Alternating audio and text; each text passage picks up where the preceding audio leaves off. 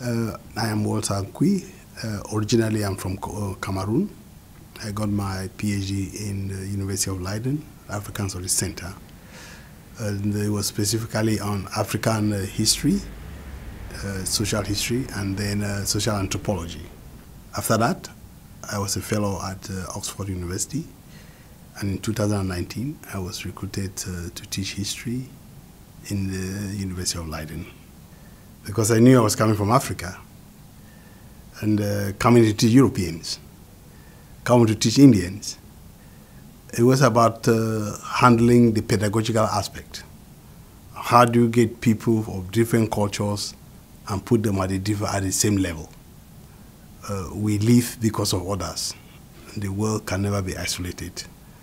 Everybody's problem is another person's problem as well. So I think diversity and inclusion is something that should highly be regarded by the university stakeholders. It will become a place where knowledge is truly transferred. But I think in Africa there's a proverb that a lizard that falls down from a very high tree and nobody praises it, nods its head and praises itself. I praise myself because I deal with a whole spectrum of students from all over, I say all over the world. And one thing I try to do is to take all my students at the same level. For a very long time, Africa has been left at the margins. The margins of knowledge production, the margins of civilization, the margins of development.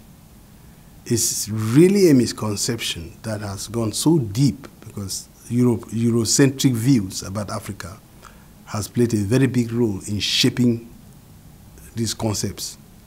And many have taken that up. That is why students that come to read African history in Leiden, I take them very seriously. Because it is only through them that this type of misconceptions can be corrected. Okay, if you talk about inclusion and diversity, which is related to your topic now, Africa was never included in a mainstream academia for a very long time. Now we're talking about decolonization. Okay, decolonization of the universities. Why? Because knowledge production in Africa has been highly shaped by European views, European theories, European concepts. So Europe became like a laboratory where they manufactured theories and send them down in Africa. So I can give you an example. If you go to top journals in African history, Journal of African History, Africa Today, Canadian Journal of African Studies, look at those who publish here. All are Europeans. All are Europeans. And today it is still the issue. So until we start to also know that Africa can produce something that it can be consumed from the north, then we start to talk about inclusion. We start to talk about inclusion. And I try as much as possible in my lessons to also make students feel that Africa has something to contribute. So the concept of conviviality is very important. It is how we take what comes from Africa, and also Africa should take what comes from Europe. It is not about one-way traffic. And as far as humanities is concerned, we start to see how each humanity is not independent of the other.